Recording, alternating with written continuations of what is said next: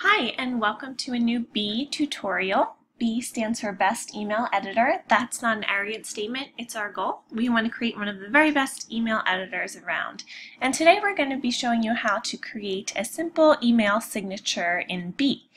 Email signatures are a great option for marketing emails. They're not just necessarily for your personal emails or for business emails, but they can certainly be included in your communication with subscribers. It's a great way to show your brand identity, reveal your brand voice, show who you are, kind of peel back the curtain, and let readers know that it's not a robot sending these emails, but they're actual people. And we're going to draw inspiration today from this great email from HubSpot. We often see HubSpot marketing emails that come with a little signature at the bottom. This one's from Juliana, the marketing manager.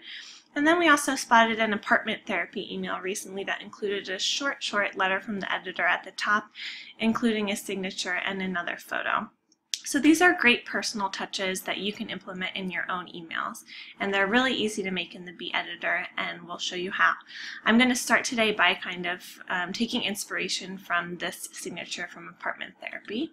So over in the B editor, I've cleared out my basic template. I can really start with any kind of template here, but all I'll do is pull over this dual column structure where the column on the left is a little narrower than the one on the right, and I'm going to have an image in each of these, one for my headshot, one for my signature, and one for the byline underneath. That'll be text. Once I have those set up, it's really easy to just pull in the images.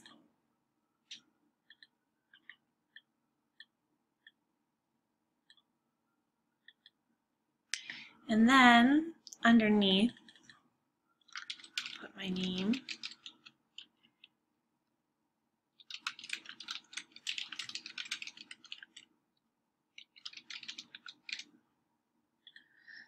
Great.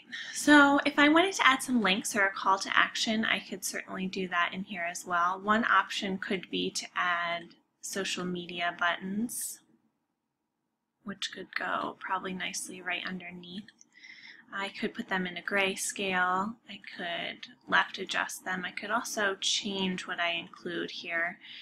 We just started a Pinterest page with a bunch of great boards, so I'd definitely add that. And be sure to link each one.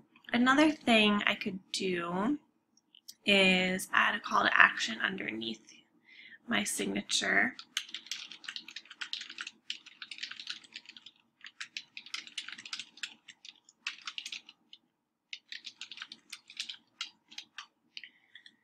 And I could link that.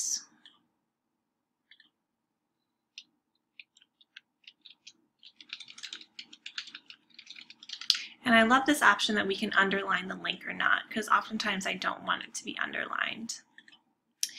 And what I also would like about B is that I can kind of quickly change this link color to be something different. And I'm going to go with something that really stands out, like how about a bright pink. And I can update it, Georgia font, get rid of this, so I keep one focus call to action here.